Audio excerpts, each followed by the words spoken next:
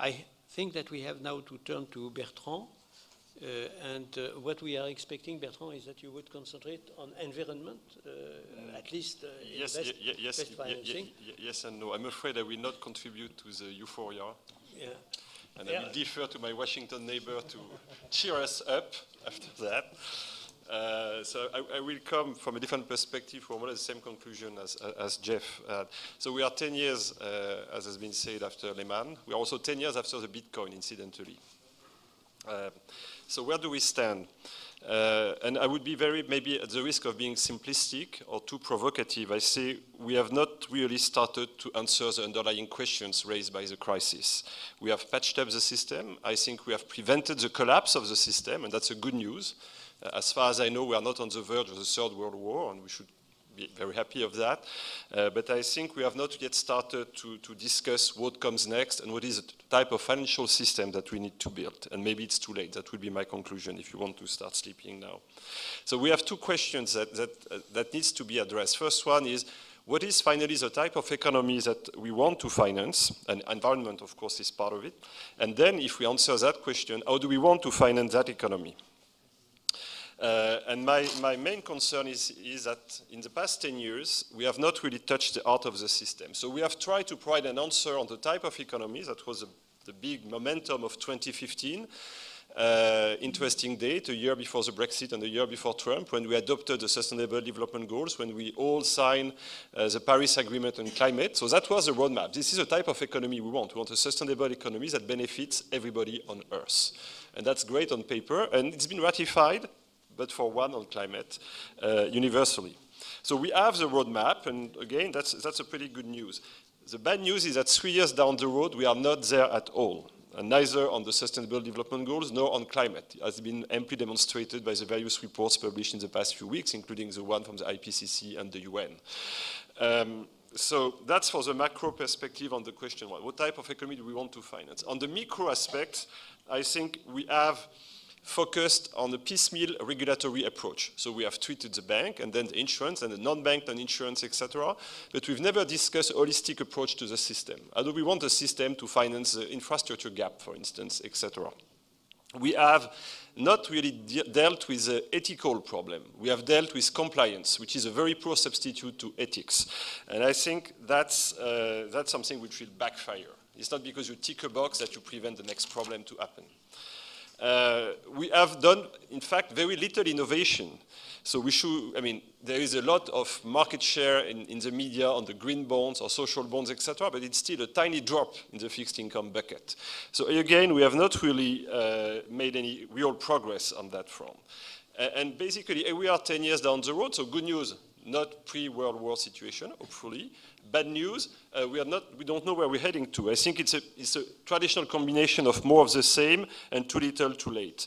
To a certain extent, our conversation actually reflects that. We start now to be obsessed with the tree of the next financial crisis, and we have forgotten the forest of the climate crisis, and we have forgotten the jungle of the people's anger and resentment. So we are back to the technical consideration of the next financial crisis, but the big picture that emerged 10 years ago is still there. It's very difficult to address now, because we are in a state of civil war at the global level. You have two models which have emerged and which are on a colliding course, maybe not, I hope not. Two new feudalism, in a way, the US one and the Chinese one. This kind of G2 order is not really an order, I would say it's probably more a trap, where people might be forced to choose between one model or the other, a transactional Trump-led America, or if I may be very aggressive, a predatory China with the Belt and Road Initiative. So how can we go beyond that? How can we really address the heart of the system, the root cause which has made finance, the legitimate scapegoat of this crisis? We have done a little bit on the reporting front. All these boring things, reporting, accounting, monitoring, etc., we've never discussed that. How do you want to focus on the long term when the basis of the accounting rules are based on liquidative value?